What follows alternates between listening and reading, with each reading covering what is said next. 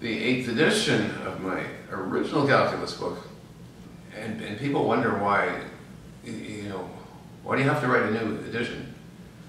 Well, it's because I keep thinking of good ideas. I keep files of ideas for future editions. Some of them are good exercises. Some are just interesting things that I think I can use in some way.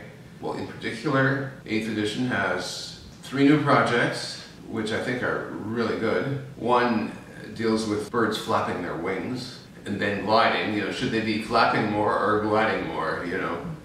How can mathematics come into that? How does mathematics enter into such a question?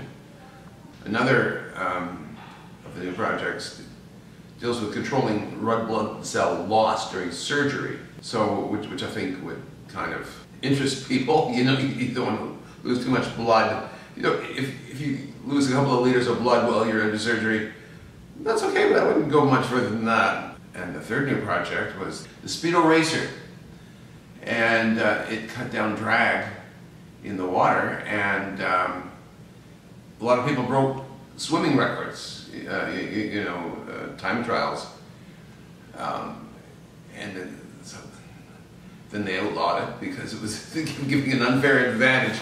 Why does mathematics come into this at all? Well, we asked the student, using techniques from multivariable calculus, you can see why the students are asked to